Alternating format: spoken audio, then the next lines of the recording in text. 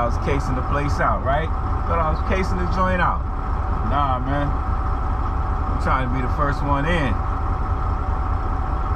Get this rim, or pick up this load. You know what that means, right? You know what that means? It is, what time is it? 6:30. I probably got here 6:45. What time are they scheduled to open? 8 o'clock. Wait a minute, let me check. Either 8 o'clock or 7 o'clock. I'm pretty sure it's 8 o'clock. So what is my point? And so by knowing that, man, you know, you're competing with less people for getting work done. So I knew that there was a place to park, to wait, and that I could come here early and wait. And there's only, you know, that's not the posted information. That's not the posted time that they actually open earlier. And so I'm only having to hope other people who are aware of that don't get here first. You see what I'm saying?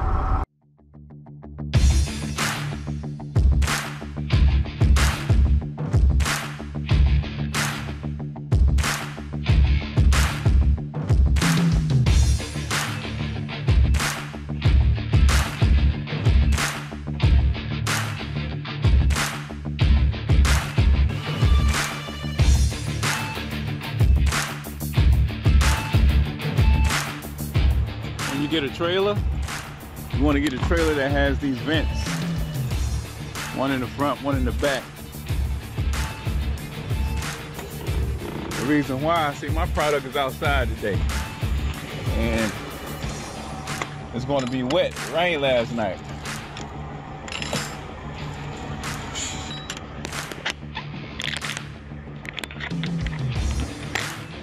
And so in order for the trailer to be dry when I get to where I'm going, then I need to leave the vents open so that it can dry the product out. It's just plastic sheets. The last load I got, it was raining when I picked it up. When I got down there, left the inside. See that vent up there?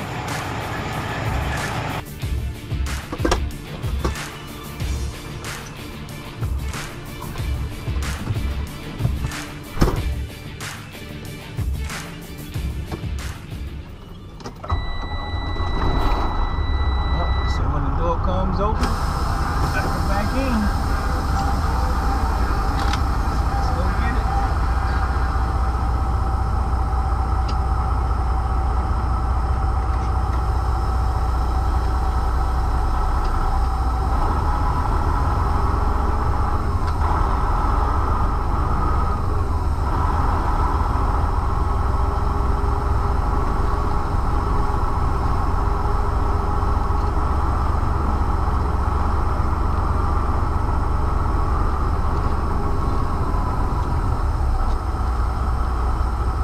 Sure you look and see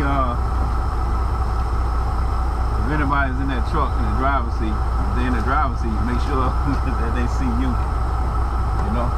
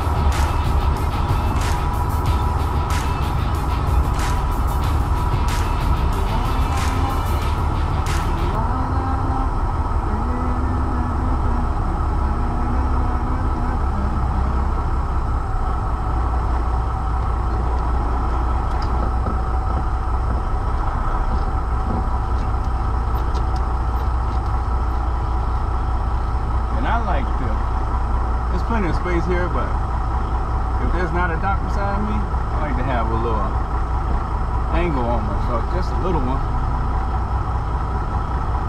So when somebody else bags in, I gave them a little extra to work with. Which you can argue two ways. But you see that lane beside, that dock beside me has that pole up there. So especially in a situation like this, instead of just being 100% straight, I like to park with just a little bit of angle in the tractor so that they got that little extra room. And that'll occur sometimes, a lot of times, in a more tighter parking space. Sometimes to avoid hanging in the street, you need to do that.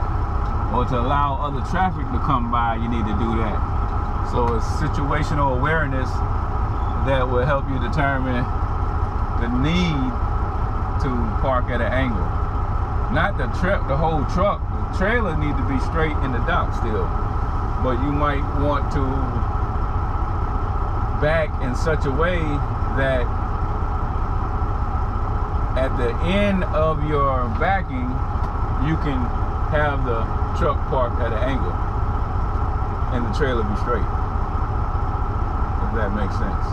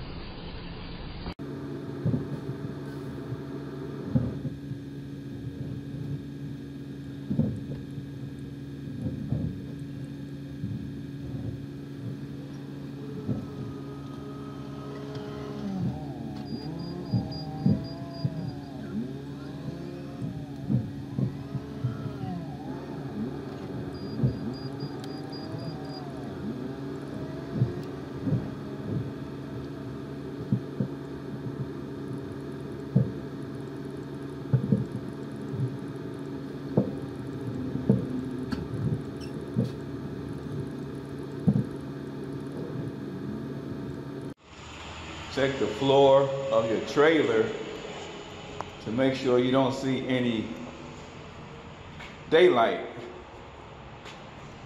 You don't want to see, of course you don't want to see daylight on the walls, but you know that's going to be pretty obvious, and you're probably going to see that as soon as it occurs.